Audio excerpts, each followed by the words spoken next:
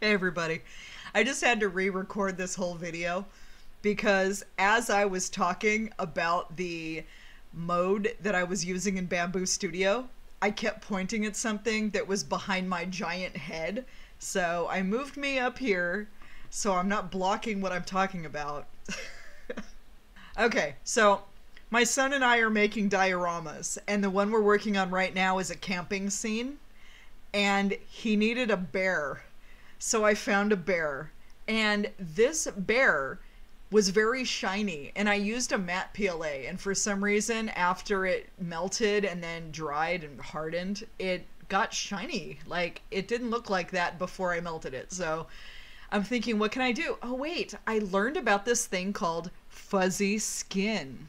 I'm using Bambu Studio right now, and I've heard it's in a lot of different slicers, so if you have a favorite slicer, you might want to Google that to see if it's in yours. But in Bambu Studio, if you click on Other right here and look down under Special Mode, is that where it is? Yes, Special Mode, Fuzzy Skin.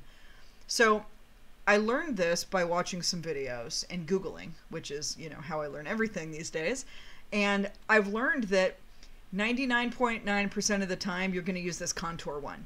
And then contour and hole, I think it's if you want a bear with a hole to have a fuzzy hole.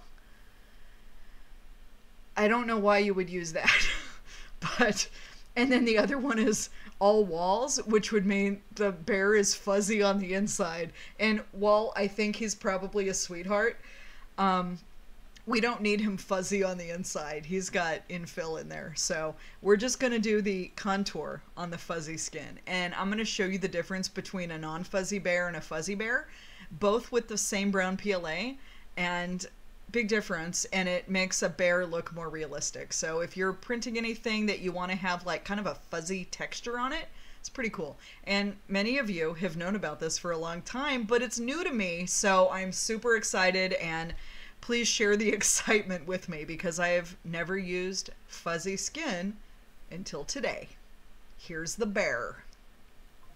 All right, so this guy lost a foot because, like a dumb butt, I thought tree support auto-generated would be a good idea in this tiny little bear.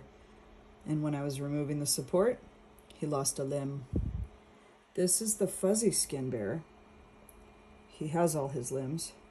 This was auto-generated slim regular support, and I applied it myself by painting it on because, I don't know, it was like excessive.